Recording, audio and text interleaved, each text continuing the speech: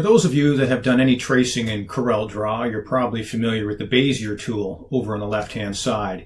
This allows you to click from point to point and basically trace around any object on your screen that you can later plasma cut on your table. The problem with the Bezier tool is it creates an object that's nothing more than a series of straight lines, so it's not very smooth, and for most projects that's not what you want. So what we're going to do here now is show you how you can take an object that you've drawn with the Bezier tool and reduce the node count, so you can smooth out the lines so it's not so jagged and you get a much smoother trace result. Now in the center of my screen you'll see I've drawn a simple circle with the Bezier tool.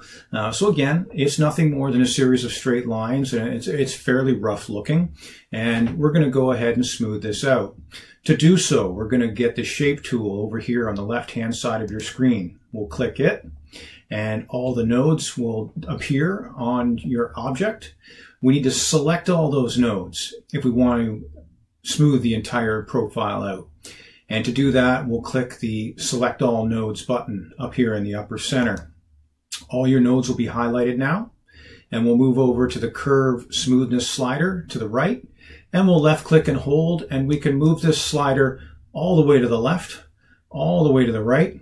But essentially we want to find somewhere in between where we're not reducing the node count so much that the outer profile becomes distorted. So we want to preserve our profile but still smooth it out.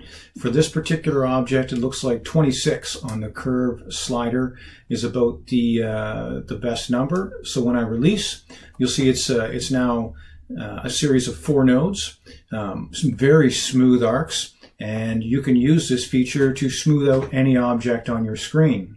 Now you may have a section of a trace result where most of it looks really good. You only need to smooth out a small section, so you don't have to select all nodes. For example, with our shape tool we can select just half the nodes, and you'll see just half of them are highlighted.